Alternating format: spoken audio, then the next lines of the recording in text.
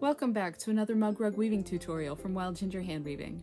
In my last video, I explained the basics of how Krokbragd works, how to weave it, and how a pattern design comes together. In today's video, I'll be sharing a more complicated Krokbragd pattern, but the structure remains exactly the same, and so does the process. So just like last time, to get our Krokbragd pattern, we'll be cycling through 3 different sheds, or openings, between the warp threads. And so the whole time, we'll just be cycling through 1, 2, 3. And we'll repeat that over and over and over again to weave Krokbragd. Again, just like last time, our pattern consists of visual blocks of color. So each time I cycle through these 3 sheds, I'll have one arrangement of colors that I'll repeat 3 times in a row to build up a visual pattern block. And then I can switch my order of colors around to get a new sequence to weave the next pattern block, and so on. That's exactly the same as what we'll be doing today, but our order of colors is a bit more freeform than it was last time. So let's get started. My pattern actually starts out with a solid block of dark blue in all 3 sheds. So to start it off, I'm going to add my blue in here and just wrap the end around to keep it secure in there. And that is the main difference between this pattern and the one I did in my previous video. There are a lot more starts and stops in the colors that I'm using. Okay, now I'll continue to put my dark blue in sheds 2 and 3. Now that's 1 cycle through, and I'll repeat those 3 picks 2 more times.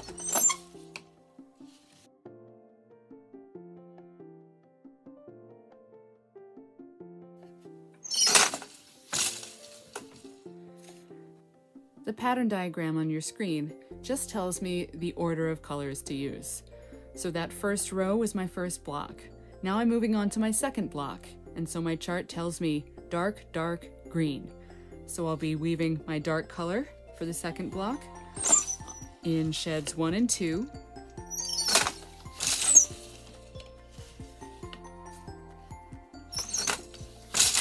And then I'll add my green for the third shed or third pick. I usually start my colors out all on the right side just out of pure habit, but it doesn't really matter because they will get mixed up as you weave along and place them in different sheds. Okay, now I'll repeat this new sequence 2 more times.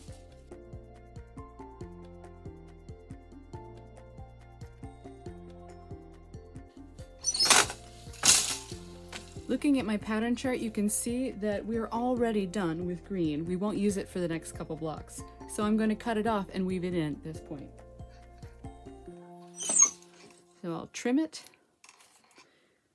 and then wrap it around the edge thread. I am using floating salvages today. Now you can see that there is some buildup here where I have 2 strands of the green. And as you continue adding and cutting colors through the whole pattern, that will tend to build up at the edges. So if you want to avoid that extra buildup for edges as tidy as possible, I'm actually going to unweave it just here at the edge and taper my yarn. In order to do that, I'm going to use precision scissors that have very pointy tips. And I'm going to go in here and split the plies apart and just trim out 1 ply at a time.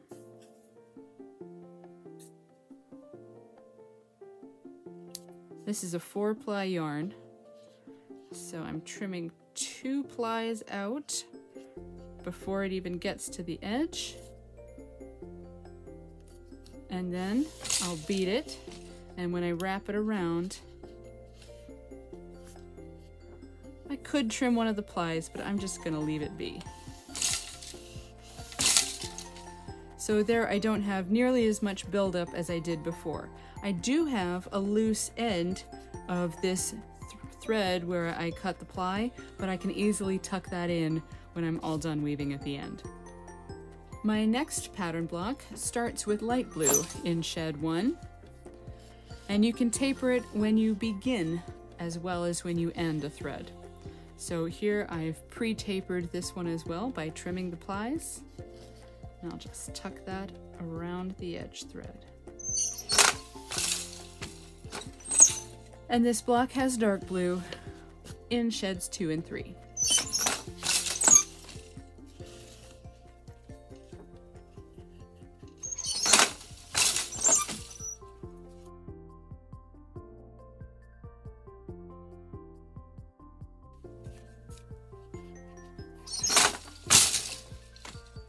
My next block has light blue in sheds 1 and 2, and dark blue just in 3.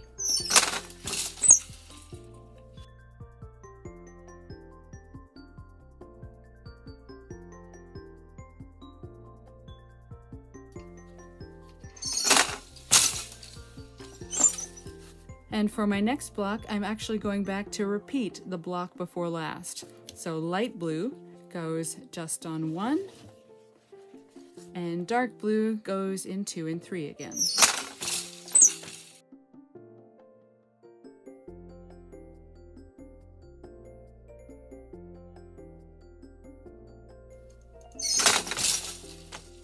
Now I'm done with my light blue color, so I really should have trimmed it off right after I wove it in this last round of the block. I wasn't looking ahead to my pattern, so shame on me. That's why it always helps to look at your pattern and look ahead so you know when you're going to stop using a color. Now I could just leave it hanging there and weave it in at the end, but I'm actually going to unweave 2 rows.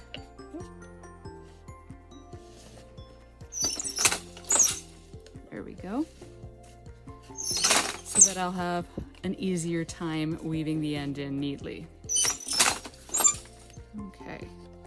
So again, I'm going to take it back, split the plies,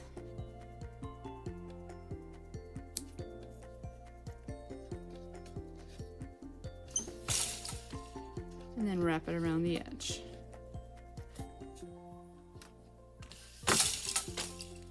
Okay, and now that I've tucked the end of my light blue in, I need to remember to repeat those 2 more picks that I unwove.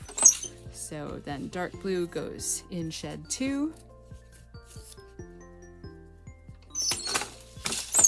and dark blue goes in shed 3.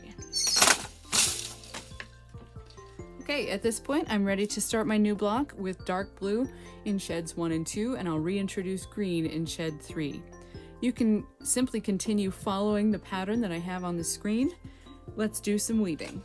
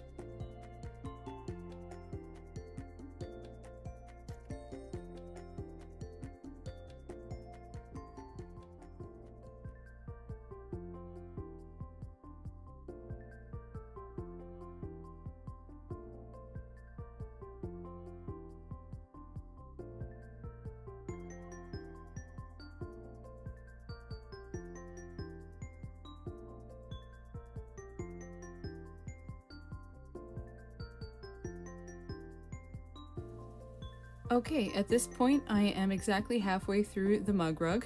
This would be a great time to check, measure it, and make sure it's just over 2.5 inches.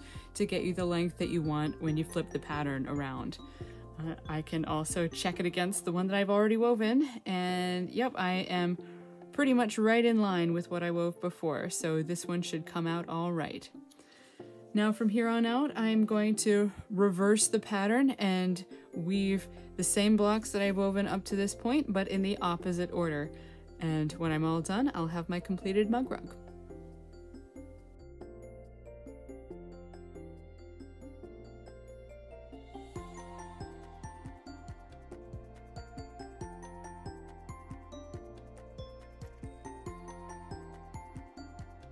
And this is the pattern that results.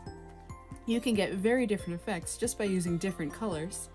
This here is basically the same pattern in a purple gradient. The only difference is one extra pattern block in the very center.